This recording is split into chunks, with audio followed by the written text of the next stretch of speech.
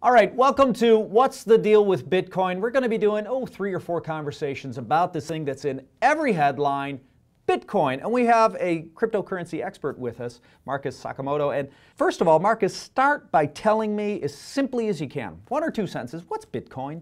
Well, Jimmy, Bitcoin's a bit complicated. It's technology, really, and it's new technology. It was created out of nothing by people we don't know. So it's a bit mysterious. What? That doesn't sound shady at all.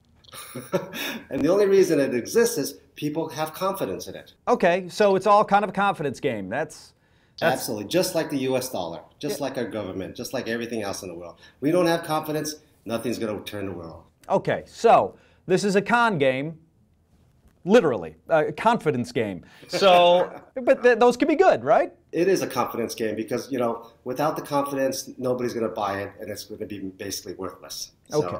And enough people have agreed that it's reached some critical mass. And so, is there an analogy, though? Is this like the ability to kind of morph currency with email? Or, how are we thinking about this? Because it seems like it's mostly used for online transactions. You can't go into 7-Eleven and say, I want that stick of gum, here's some Bitcoin. Well, no, what we call it is a network effect. Basically, think of a telephone. 1 telephone is useless, right? Mm-hmm. 2 is great. You could call your girlfriend or something.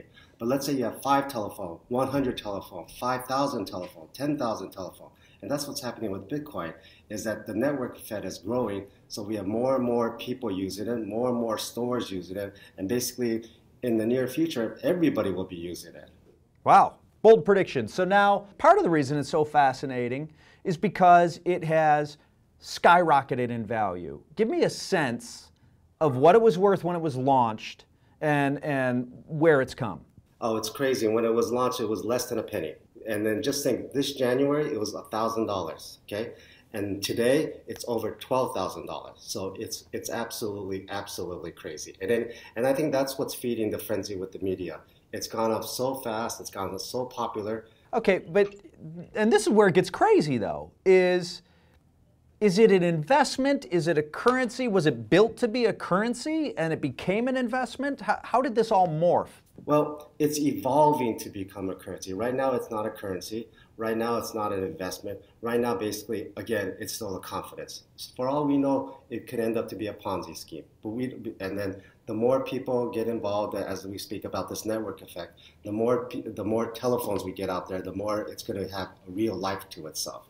But I personally think in the future, we will all have some kind of Bitcoin wallet or some kind of cryptocurrency that we'll be trading with.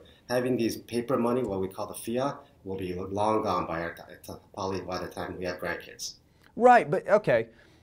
Here's where I get confused. This is something I just want to get at.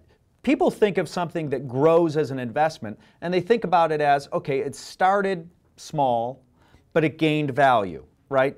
Or you think of currency and you think about it started with barter. I really want a cow, but all I have is chickens, so I'm going to give you 7 chickens for your cow, or whatever, and people decide on an agreed upon value, right? But this is neither, really. It's not being used to transact much, is it? Or is it? Well, it is being used to be transact on record, which what they call the first official Bitcoin trade was done, I think it was May 22nd, 2010, so about 7 years ago. So one guy, we didn't have the technology back then. One guy put it on some blog, I want 2 Papa John's pizza. And that was about $25. And, just try to guess how many Bitcoins he paid for those 2 Papa John pizza. At the time? At that time, 7 years ago. 7 years ago? He probably had to pay for $25 in US dollars. I don't know. If they were only pennies, he probably had to pay a few hundred Bitcoin, right? A little more. He paid about 10,000. 10,000 Bitcoin? So 7 years ago, 10,000 Bitcoin was worth about $25. Now, Jimmy, if you kept those 10,000, you know how much money you have right now? No, how much? $120 million. Those are some expensive pizzas. I hope he got the anchovies. I hope he got everything. But more important, the person who sold the pizza, right? The guy who delivered it to him, he's the one who's happy if he held any of that Bitcoin and if he kept any of that Bitcoin. All right, so now I just have some random questions because the analogies people have in their minds are either when they think investments, they think stocks. When they think currency, they think dollars, right? So let me ask you some things. Like stocks sometimes gain a lot of value and they gain so much value that they split. Has Bitcoin ever split? Bitcoin doesn't need to split. Something very unique about it is like if you want to buy Amazon or you want to buy Google, they're both over $1,000. So in order for you to buy one Amazon or one Google, you need over $1,000. But Bitcoin, you could buy partial, you could buy fractions of it. So even though Bitcoin is trading about $12,000, you could buy $5 worth of Bitcoin. You could buy $15 worth of Bitcoin. You do not have to buy $12,000 worth of one Bitcoin. The splitting, the reverse splits that we think about in the stock world, we do not need that in the Bitcoin world. Is there any kind of like, I think of US dollars, right? There's the Federal Reserve or the SEC. What is the governing body of Bitcoin? Well, we're going back to the blockchain technology. Basically, there is no governing body. This blockchain makes it a decentralized system. So by decentralized meaning exactly opposite. There is no central government. There is no one person controlling the money. There is nobody who could say, you know, Jimmy, let's create some more Bitcoins. So I don't know if you know, but there's only 21 million Bitcoins that will ever be produced at the end of the day.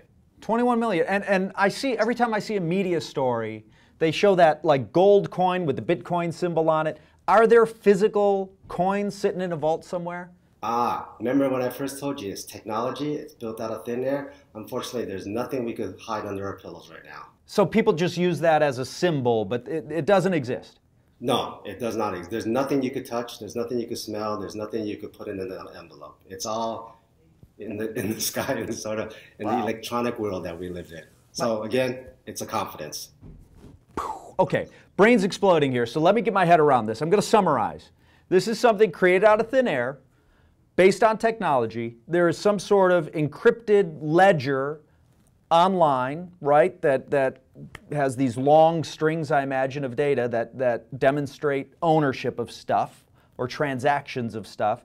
And there's no governing body. It's completely disintermediated, completely decentralized, and everyone's just basically wishing the same thing about it, and that's what gives it its power. Jimmy, that was an excellent explanation. I think you hit it on the nose. You, my friend, are now the expert. You don't need me anymore. All right. Well, join us next time. We're talking about unicorns as currency. This is very scary and exciting, too, because I want to believe in unicorns. That's why I'm wearing the purple shirt. Wow. Okay.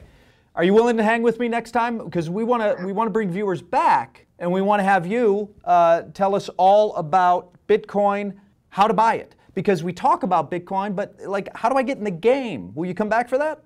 Absolutely, Jimmy. When you join us next time, we're actually going to open up what kind of an account are we going to open, Marcus? We're going to open up a wallet. We're going to open up a wallet. Normally, when I open up my wallet, moths fly out. But we're going to open up a crypto wallet, and I'm going to buy me some Bitcoin, baby. See you then.